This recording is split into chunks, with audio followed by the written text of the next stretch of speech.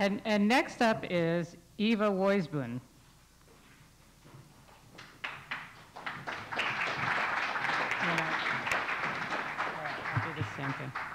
So a little introduction for Eva. So Eva is an assistant professor at Ryerson University's School of Professional Communication, and she has a doctorate in communication and culture, also from Ryerson University.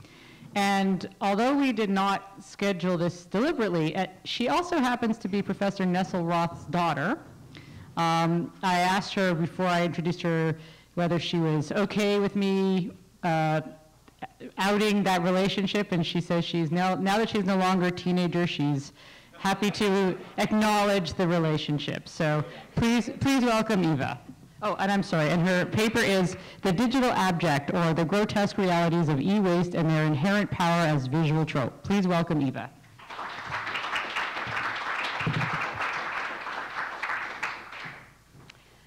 Well, thank you. If my father's talk was inspirational and intellectual, I hope that mine is repulsive and disgusting.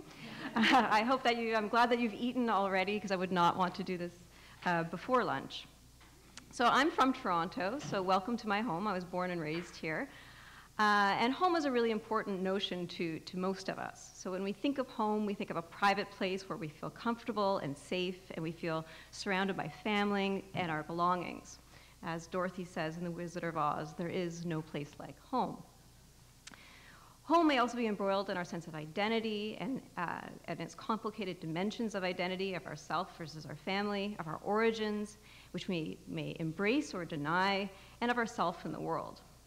So regardless of our sense of, our complicated sense of ourselves in relation to whatever place it is that we call home, home is a highly romanticized trope in the West. It's full of connotations of comfort, safety, nostalgia, a return to one's roots.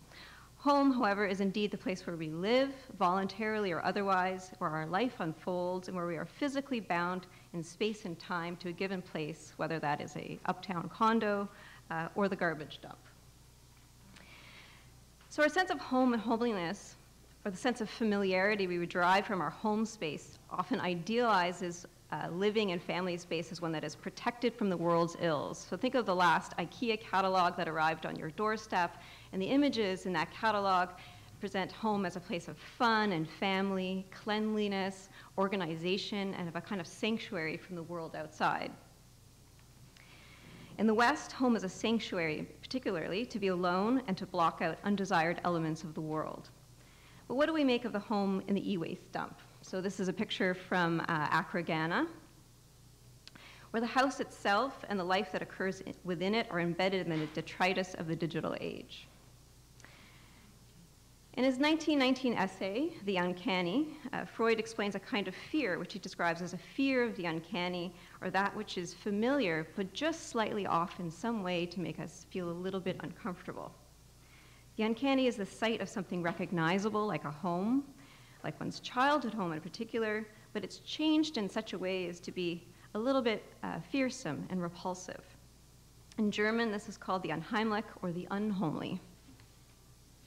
So here, for example, we recognize that this is this man's home, but it makes us uncomfortable. We recognize that it's made of styrofoam blocks, probably from refrigerators and computer parts, and he lives and works amidst e-waste.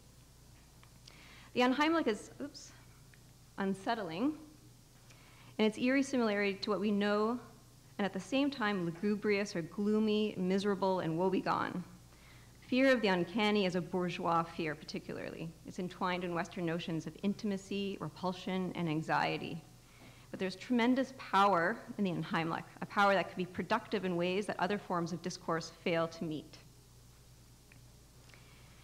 In many parts of the world, such as Guayou, China, and parts of India, and Agbogbloshie, Ghana, people live and work amidst the world's largest electronic waste dump sites.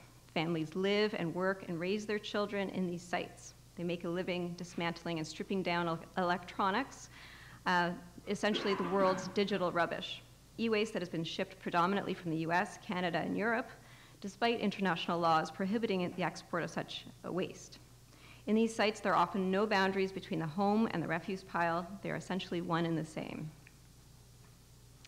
Everything from keyboards, monitors, circuits, cell phones, tablets, and printers are dismantled by hand, Wires are burned and stripped for their copper, and memory boards are bathed in acid and stripped away all the unwanted materials to get at the precious metals inside, and plastics are burned and melted, and the spent acidic wastewater is often dumped into the ground or into local rivers. So here, there's a river that runs through Guayu, and acidic wastewater is just dumped into the river. So within a few short years of the rise of e-waste recycling, the water in Guayu's main river is too toxic for irrigation. It used to be an agricultural town, and now is not so much anymore. The water is unfit for drinking, for cooking, and you can't even wash your clothes in it without bearing a significant health risk. In Guayu, then, the entire landscape of the city has been reshaped by e-waste, rendering the whole town unheimlich. We look upon images of chemical cesspools and digital remains, and our disgust forces us to acknowledge that the waste, the filth, is actually ours. The images fracture the lure of the shiny new digital device, and they expose the harsh realities of the material basis of our digital tools. These photos reveal a grotesque explosion of digital innards. It is the unheimlich face of the digital age. Stephanie Walsh-Matthews suggests that robots and their computational facades have always triggered feelings of repulsion because of their uncanny, not quite human expression, which she calls the gross boutique. In these images, we recognize a few remaining familiar parts of our own devices. What you're seeing might be your old cell phone or your old printer that you threw away 10 years ago. It's all there. It's our waste, and we can't deny the familiarity of the objects that we see or of the rubbish. In the moment of recognition triggers a feeling of shame, guilt, embarrassment, and hopefully a sense of urgency. But the e-waste problem has given rise to a new kind of photographic power. A proliferation of photo essays, galleries, and independent films are now available on the internet that bring awareness and concern to the issue. We can finally see what has been concealed behind a rhetoric of recycling and donation campaigns. The photos are shocking and horrific. The swirls of black smoke indicate that these are smoldering piles of burning synthetics. Piles of discarded and unsalvageable remains line riverbanks and congest what used to be marshland, and children play among broken circuit boards and tangles of wires, situations we would probably not let our own children play in because they're too dangerous. So photos of e-waste are the new abject and monstrous image of our time, to use Julia Kristeva's term. The growing piles of e-waste remind us, however uncomfortably we may feel, that our fetish for ever new digital devices leave a trail of detritus behind. Our digital remains do not disintegrate. The remains become problematic, and images of this growing pile of waste evoke feelings of disgust, shame, guilt, and abjection. In her 1982 essay, Powers of Horror, an essay on abjection, Kristeva explores the visceral reaction we have when faced with something that is disgusting to the point of revulsion.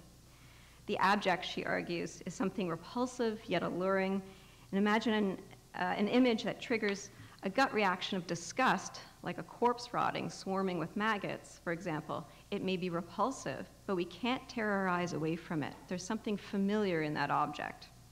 So the abject thing hovers on the line between subject and object.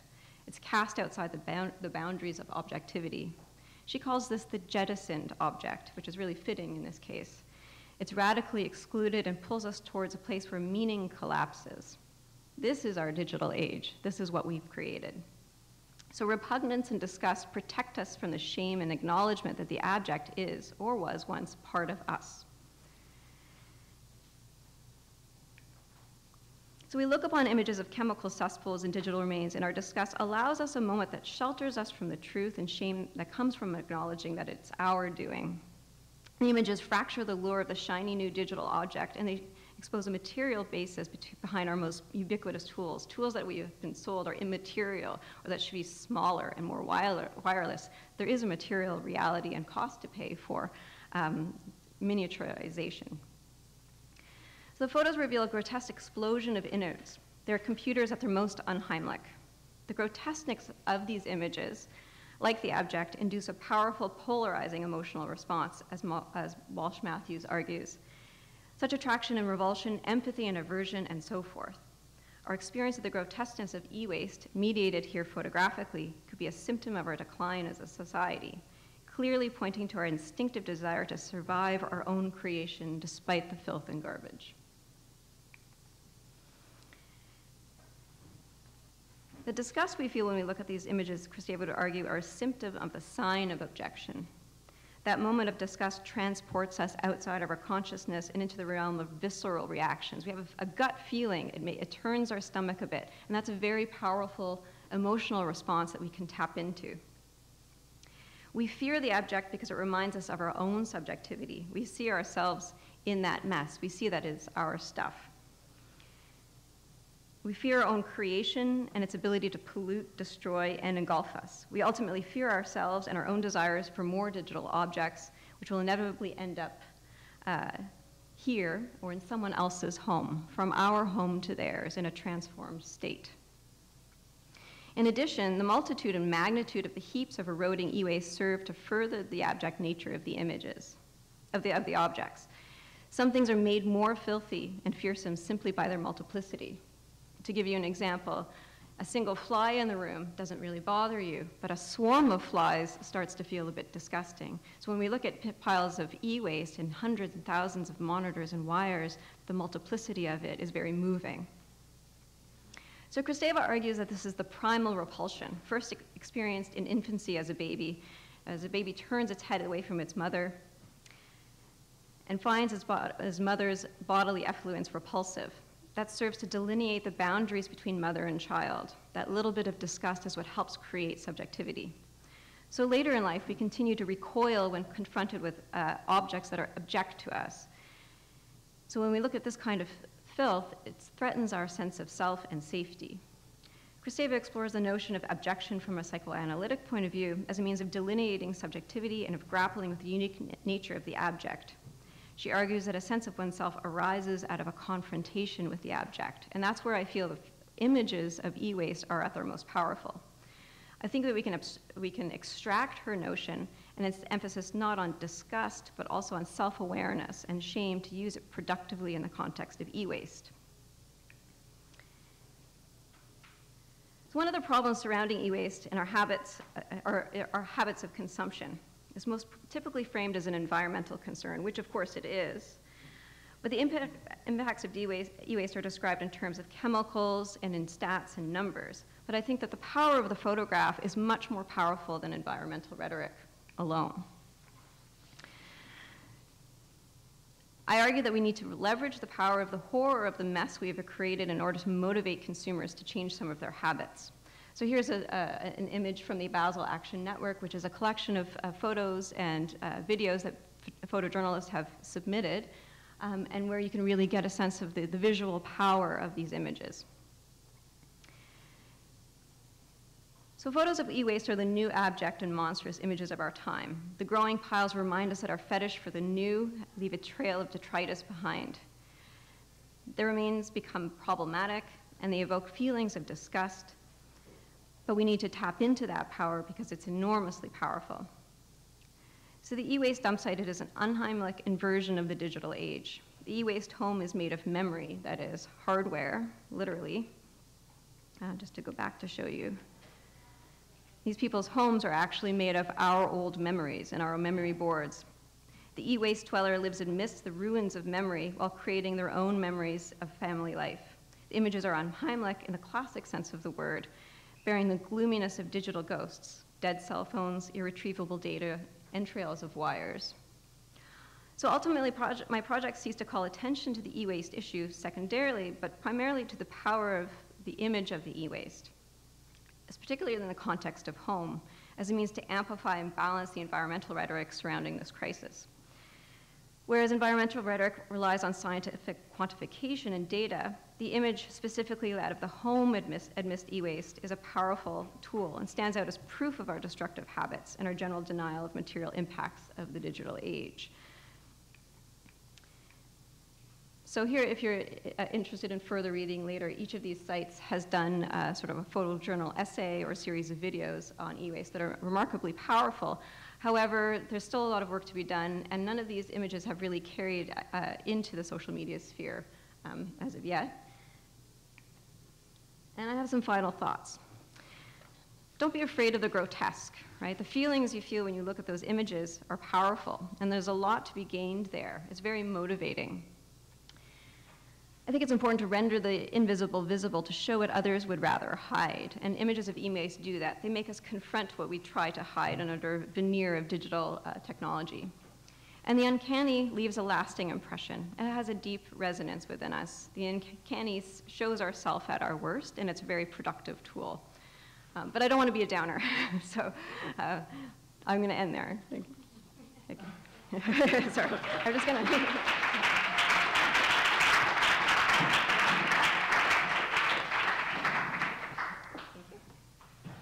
The medium is the message indeed. Thank you very much. Does anyone have any questions? We have time for one. Thierry. Hi, just one question. How do you get the abject to turn into apathy? Into empathy? Yeah.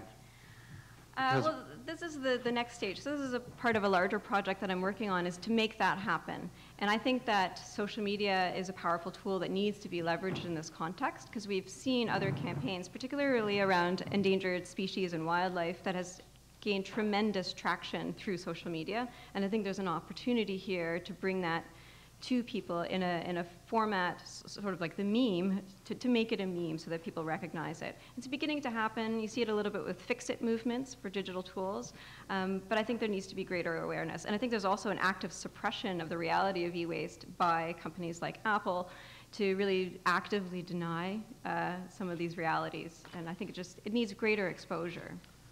Yeah, actually, I understand that the social media is going to be great for those who are already behind this project and who are already aware of it.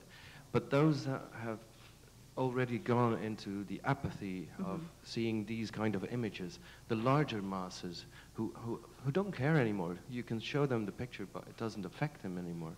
How can you counter that if you keep on showing them more and more and more? Why not one image, one good one? It would be important. I think if we could find the magical image that would speak to everyone. For me personally, I think the framing of home is really, in some ways, more powerful than just a pile of waste, because it shows that this is where people live. And if you could imagine that this is your own home, and that your clean, digitized smart home comes at a cost of the dirty e-waste home at its geographical antipode at the other side. The magical question always is, how do you motivate people to change? And I think people need to recognize what happens to that phone that you plunk into the environmental waste recycling bin, is that many of them will end up here, despite our best intentions. Okay.